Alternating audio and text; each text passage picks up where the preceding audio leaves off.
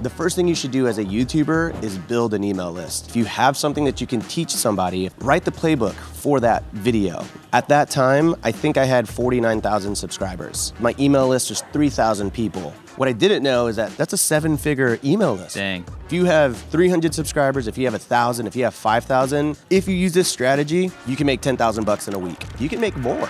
You gotta just press record. Hey, ThinkMedia, Omar here, and I am so excited to get into this case study that I believe you can potentially make at least $10,000 in the next month on YouTube. I have with me Rob Abasolo. He's become the #1 personal brand when it comes to Airbnb. We're here at this YouTube conference, and he just shared with me a strategy that made him over $550,000. And so let's kind of get into this and break it down. Yeah, okay, so first and foremost, I was consulting and I was teaching people how to Airbnb, and I was charging $150 when I started. One of my clients paid me and he said, dude, this is really good. He's like, have you ever thought about launching a course? And I was like, no. I was like, this is great. I'm making 150 bucks or whatever. He's like, dude, I just paid $2,000 for some other guy's course in your space, a competitor of yours, and it sucks compared to your content. He was like, if you made it, I promise you people would come. I was like, okay, all right, maybe, weirdo. Anyways, that kind of inceptioned me a little bit. And I get to the point where I'm like, okay, consulting is a grind. I was making $10,000 to $20,000 consulting, teaching people how to do this. One-on-one. How to do Airbnb, one-on-one. So it's taking up a lot of your time. Yeah, it was. It was great. It was great money, but it's, you know, I'm repeating the same thing every single hour. How do I build a tiny house? Where do I build it? Okay. So when he said that, I was like, man, what if I didn't have to repeat the same thing 5 times a day for an hour at a time? Because, you know, it's like an hour, it's like a performance. You know, you close that computer and you're like, whew, that was hard, you know? So anyways, I decided, I'm like, okay, I'm gonna launch a course. And I was like, maybe I'll charge 500. And then I was like, maybe I'll charge 997. Maybe I'll charge 1,500 bucks. I was like, maybe I'll charge 2,000 right towards the end. So first things first, when you want to do this, if you want to launch a course, you need a way to get that information to the people that want your course, right? So you have to build an email list. This is something that I wish I learned very, very early on. I learned it early on enough, but the first thing you should do as a YouTuber is build an email list. That is the most #1 non-negotiable thing. So the way you do that is you do what's called a lead magnet. A lead magnet is basically a PDF that gives value over what you're talking about. So I'm an Airbnb guy.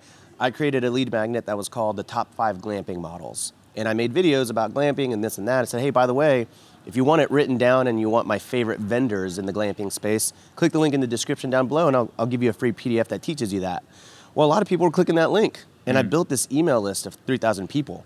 What I didn't know is that 3,000 people could make me multiple 7 figures at the time. And so now when people are like, oh, I don't have a big email list, it's like 2,000 people, I'm like, that's a 7-figure email list right there. You're like, you don't even know this, right?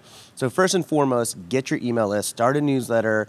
Get the easiest way I can say this is if you're a YouTuber that teaches people how to do something, write the playbook for that video. Like if you're teaching someone how to organize their kitchen, or if you're teaching someone how to basket weave, whatever, it doesn't matter.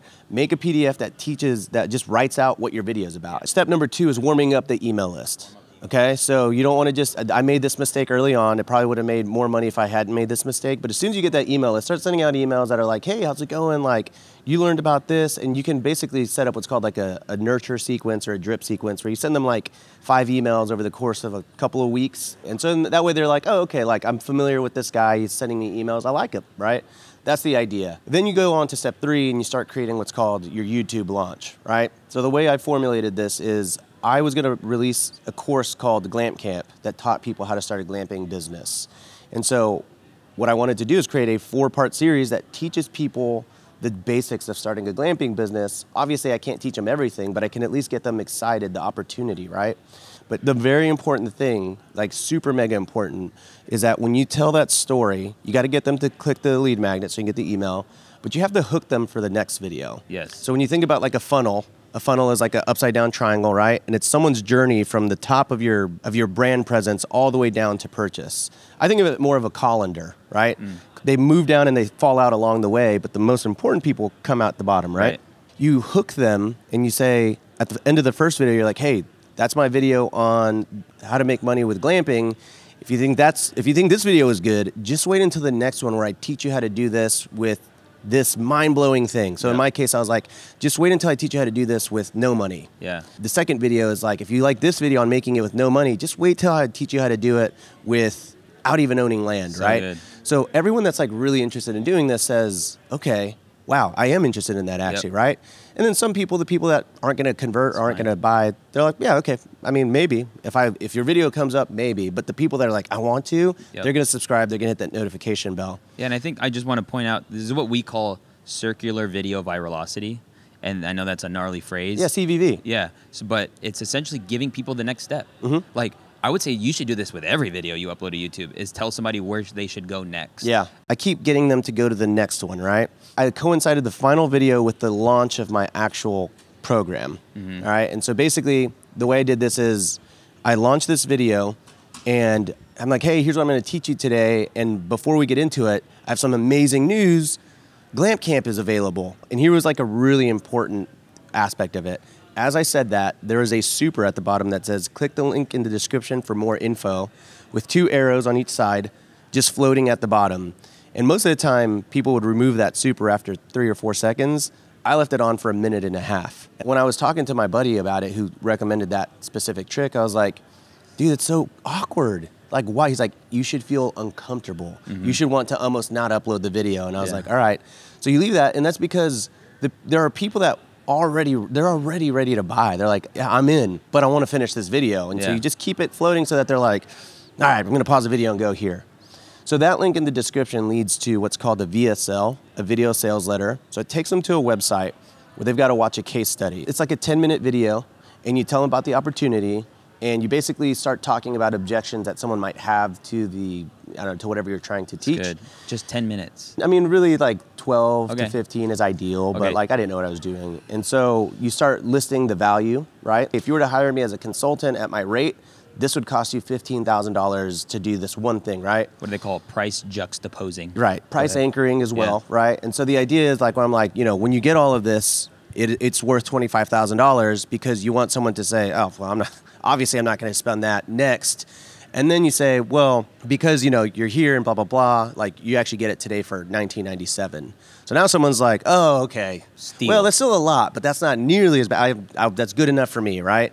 And the very important differentiating factor, though, is like the buy now button that shows the price does not appear until on the screen. It's called like a time release button. It does not appear until you say the price. You can't let people to the next page where all the price shows up, because if they see it's $2,000 or whatever you want to charge before you even tell them what it's worth, they've already written you off. They've already said, no, I'm not going to buy that. It's crazy. But if you help them understand why it's so valuable and all the things that you're giving them for an insanely low price, when you drop the price, it's like a no-brainer. You're creating a no-brainer offer. So good. So as soon as I say, you get all of this for $19.97, the CTA shows up and it says, enroll now. They click on that. They go to the website where it's reinforced. It shows all the pricing, the value, and all that stuff. Really good. And this is, if you didn't do this, it could cost you tens of thousands, hundreds of thousands of dollars. So this was something that I didn't know going into it, but like I'm figuring it out. And I remember I launched this course, and I was like, all right, I guess I just need to sit back and wait for the money to come in, and no sales. And I was like, dang. And what I didn't really realize was that like, they have to watch my whole YouTube video, which is 10 minutes, and then they go to the VSL, which is another 10, 12 minutes. Yeah. So at a minimum, you're not going to get a sale for 20 minutes. But then people also need to think about it. It's not like people are like, I'm just going to give you $2,000. It is $2,000. Yeah. It's like no one just spends that, right? And so basically, I was like, no one bought. I'm a failure. I'm going to go take a shower. Maybe someone will have purchased when I come out. I end up getting my first sale in the first hour, and I'm like, okay, cool. Is there going to be more? And that day I ended with $20,000. And that was like, okay. And then the next day was $40,000. The next day was $60,000. And where this strategy really, you pour gas on it and you light it on fire is, I launched this on a Monday. On Wednesday, I do a workshop that teaches people pretty much like a recap of the videos. Information they already know, they just need to be presented with this again. All right. And then at the very end of the workshop, I drop the offer. Wow. Okay. But what's really important is you're not telling them that you're going to sell them an offer or anything like that. You're there to really provide value. On Wednesday, you send out multiple emails that's like, hey, sign up for this workshop. On Thursday, you send out an email that says, hey, watch the replay of the workshop. On Friday, hey, I'm pulling this workshop down tonight at midnight if you don't watch it, which is true. I'm going to teach you this, and if you don't watch it, you're going to miss it, right? After Friday, you're all holds barred. The workshop no longer exists. You are now going straight to your offer. And here's where it starts getting interesting. You're sending an email out a day. On that Saturday, you send out 2, and then on Sunday, you send out 3. And it's real cringy to hit send on that third email. And my friend was like, well, hey, every time you send out an email, you're gonna make $10,000. And he was right. So this was a strategy I used, and never in a million years did I think that it would actually result in $550,000 in a week. Wow. And the funny thing is, the next day, technical issue, whatever, I sent out an email to the list and I'm like, hey, some of you were in Pacific time and I said it ended at midnight and you guys didn't get to buy. I'm gonna leave it open for one more day. Converted into another $80,000 in sales. I hired a graphic designer to help me with some of the lead magnets and course materials, and I hired an editor. So all in, I think I spent $15,000 to $20,000. Sure. And I did everything else by myself, the automations and everything. At that time, I think I had 49,000 subscribers. My email list is 3,000 people. Yeah. So genuinely, if you're watching this at home, if you have something that you can teach somebody, sell your brain. This is what I would say. Sell your brain to people. Monetize what you know, because you might feel like, oh, who am I to teach this? You know so much more than 99.9% of the population, and people watch your content because they trust you, right? So if you have 300 subscribers, if you have 1,000, if you have 5,000, if you use this strategy, you can make 10,000 bucks in a week. You can make 20,000, you can make more. I really do think you can. You would say it all comes down to just how much people you can get in that email list.